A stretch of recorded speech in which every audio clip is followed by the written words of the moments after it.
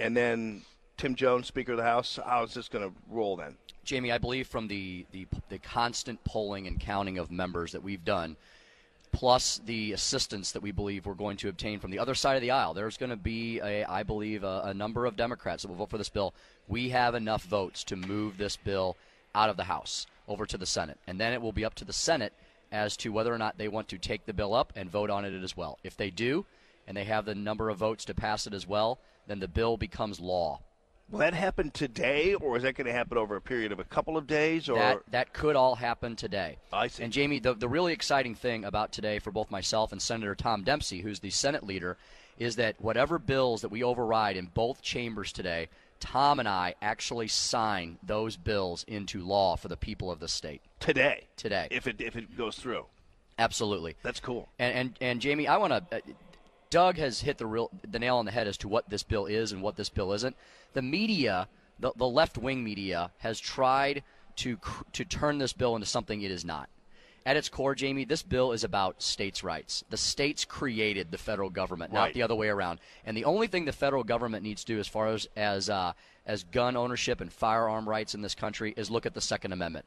Every other law is left to the states in this arena. Jamie, do you remember the Brady Act? Remember the Brady Act back in the 90s? Remember that big battle? Uh-huh. Well, the left has completely forgotten about that. The Brady Act was largely determined unconstitutional as an unfunded mandate on the states. 3 very brave sheriffs filed suit against the federal government, and they won because they said their state should not be forced to do what the federal government wanted them to do. Jamie, I wrote my Law Journal article on that 15 years ago, and life has now come full circle. It's amazing. Unbelievable. Well, it's good stuff, man. And hang out here, Speaker Jones. In the morning. Doug Funderburk, best of luck to you, buddy. Appreciate you coming in. Thanks for showing us your bottle of vodka. Thank you, Jamie. It's good All right, talking buddy. to you. Good talking to you, too. Good luck today. Common Sense Radio.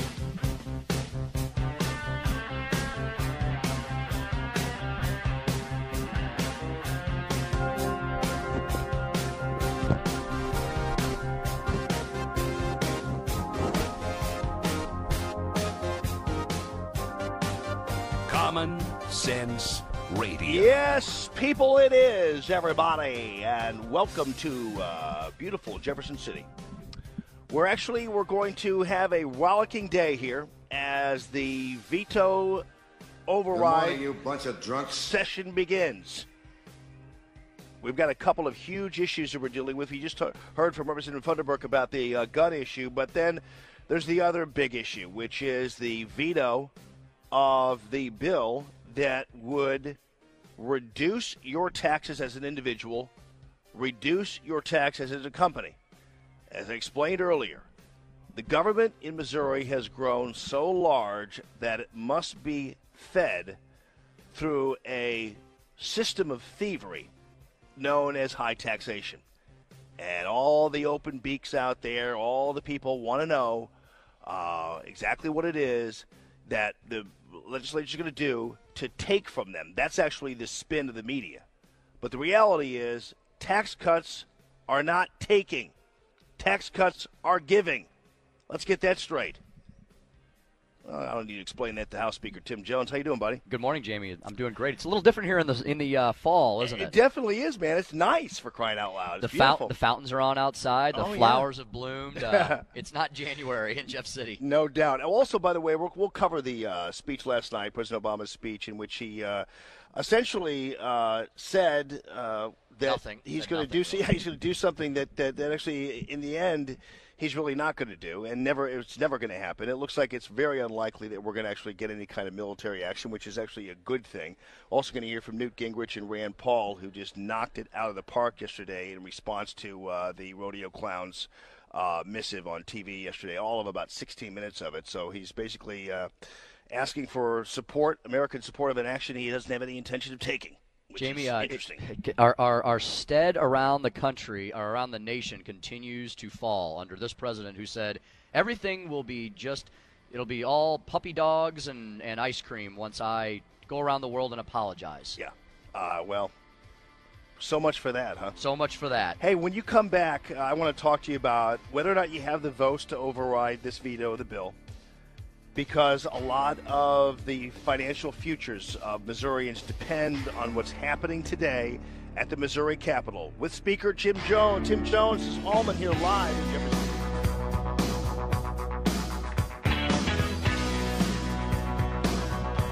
Allman in the morning. Common Sense Radio.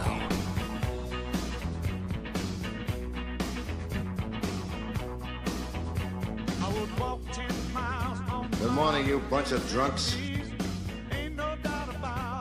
Right here in beautiful Jefferson City, here for the veto override session. You just heard earlier from Doug Funderburk, who is the lead sponsor of the states' rights bill as it relates to guns and the freak out in the news media. And I'm talking about fabrications about exactly what the bill means have really been set in the media reporting on this, and indeed even in the letters from the Attorney General. But keep in mind, folks, the jig is up for those who are addicted to oversized federal power. And you saw it in Colorado last night with Coloradans. You know what? Tim Jones? Yes. I went to the Democratic National Convention in Denver. I remember that. And it was a fun time there because it was just kind of, great to see the spectacle of it all.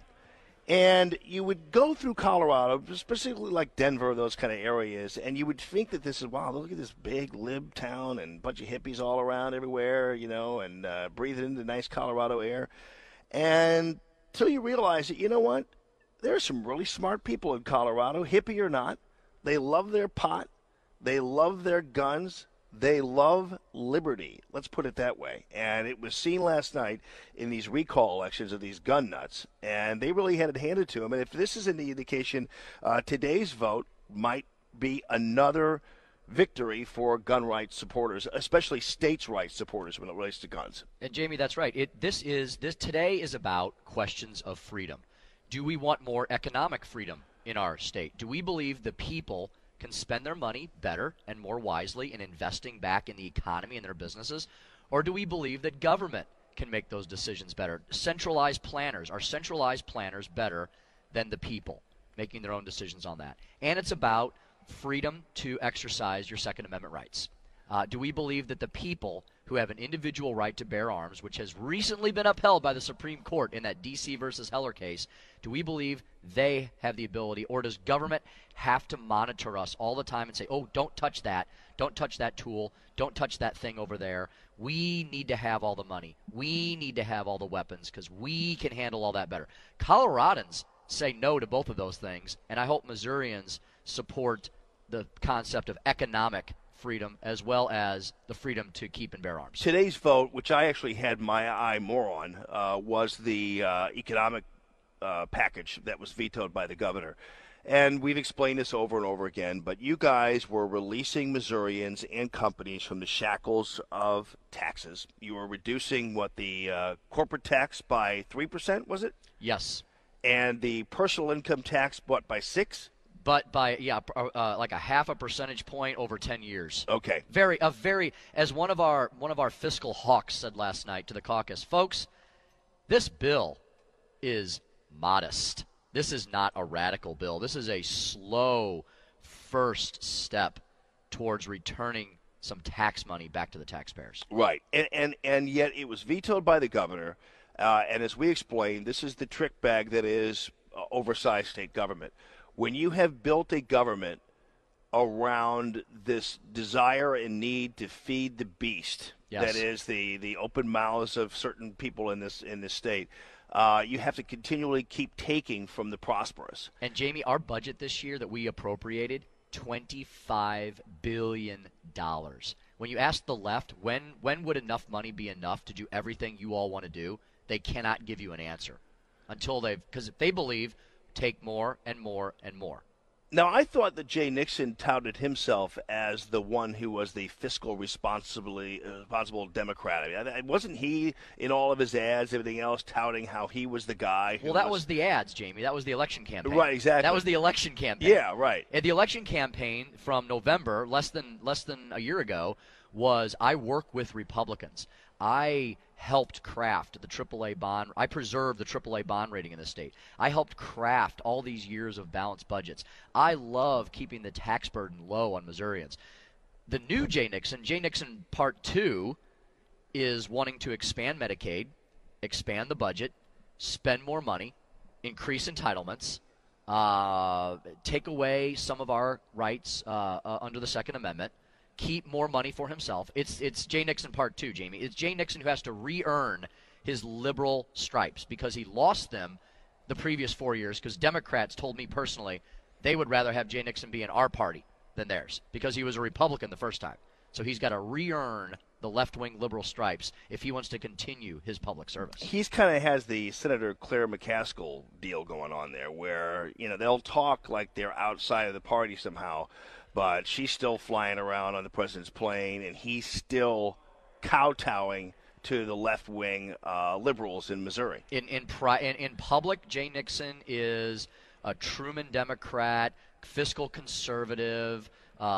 He proclaims his love for guns and hunting and the great outdoors. I think in private, Jamie, at the highfalutin left-wing cocktail parties, he's telling people how, well, kind of like Obama's statement to Putin, well, I can be more flexible now. Right. I think Jay Nixon is telling his liberal supporters, I can be more flexible now. Now, when it comes to the votes, where are we? I mean, where are we on the votes? I know you and I talked about a week and a half ago, and we tried to tally who was on your side and who wasn't. Where do you stand now? Jamie, on the Second Amendment bill, I believe that we have the votes to override that bill in the House, and it will be a bipartisan override. I know the media will ignore that, and they'll ignore what the bill really is about, which is states' rights, but it'll be a bipartisan vote to preserve the rights of our state, and I think it will pass. The tax cut bill, I believe that the tax cut bill remains an uphill climb. We never had the magical 109 during session. That's the number you need. We had 100 Republicans and 3 Democrats.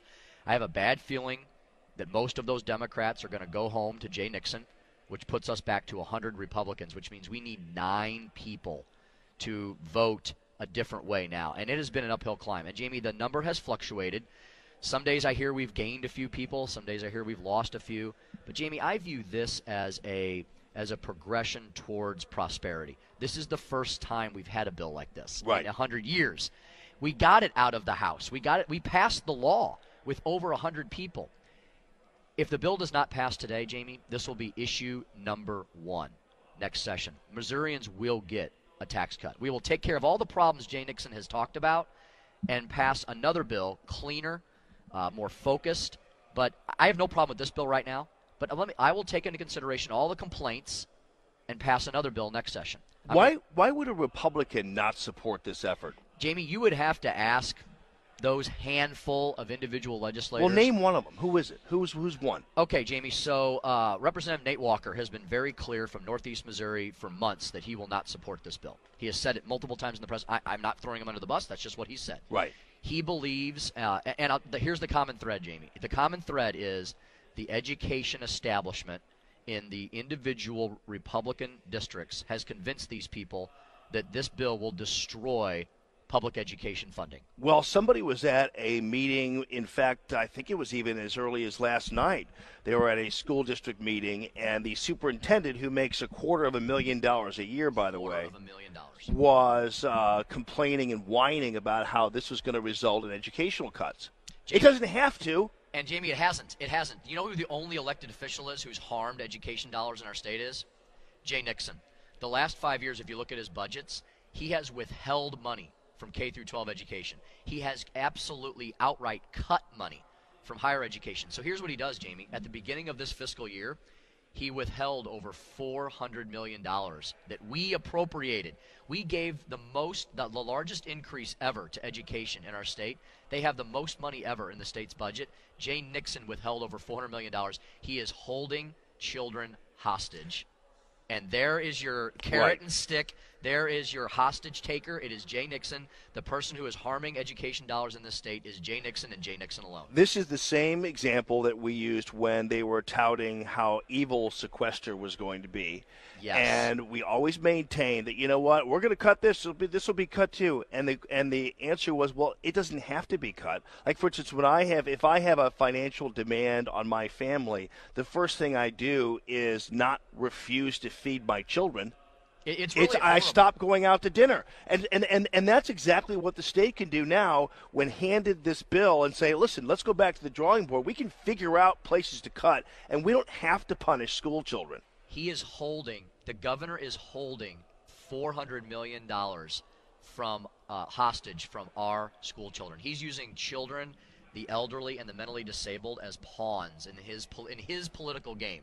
Jamie, we want to return some money back to the taxpayer so we can grow Missouri, a state that's been stuck at 48th in GDP for 10 years, a state that has had Jay Nixon at its helm for 5 years, and it has resulted in him being 35th out of 45 governors that were rated for economic development. He has no economic development plan, Jamie. Where's his plan for job creation? What has he done? He's flown around the state, $5.6 million taxpayer-funded airplane, and worked against a bill that would grow Missouri. Jamie, look at the other states that are succeeding. Governor Perry in Texas, Governor Fallon in Oklahoma, Governor Jindal in Louisiana. Little old Bobby Jindal. Little Bobby Jindal down in Louisiana. Little old Bobby Jindal. Jamie, you know what they're all doing? They're all cutting taxes.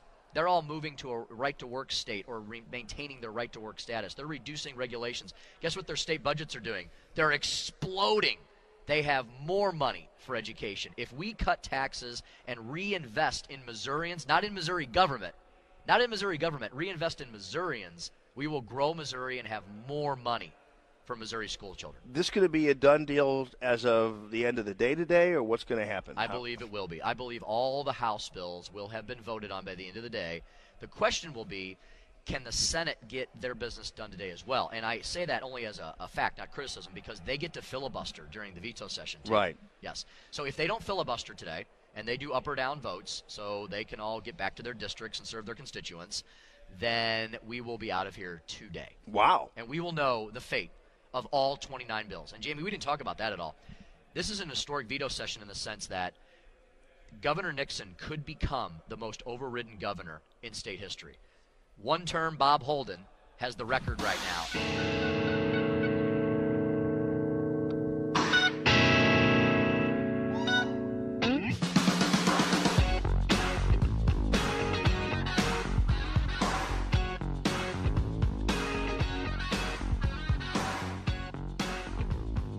Common Sense Radio. Yes, indeed, folks. Live here in Jefferson City, and welcome to the program. Just heard from Doug Funderburk on the gun issue and Tim Jones on the tax issue. It looks like these guys have it under control here, although that veto override of the tax bill, as Tim Jones pointed out, it was a little cut off there early on, that the voting on this one is iffy at best.